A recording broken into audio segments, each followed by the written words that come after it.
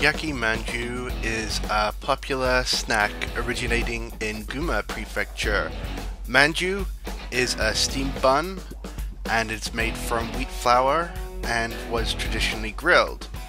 Yaki-Manju is grilled over coals and it has a miso sauce glazed onto it. Yaki-Manju in Numata has been making Yaki-Manju for 191 years, with the recipes and secrets to making manju passed down throughout the family.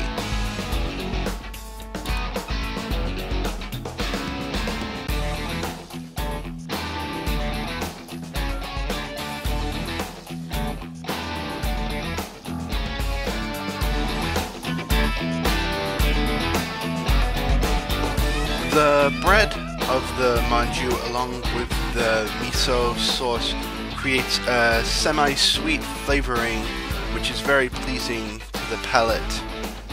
Tomiya also has manju with red bean paste inside of it, which is quite honestly one of the most delicious things I have had in Japan.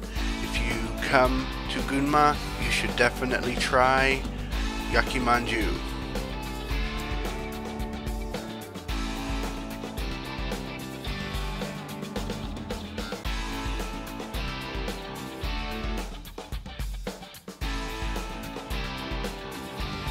Special thanks to Yaki-Manju for allowing us to film at their shop and for the delicious manju.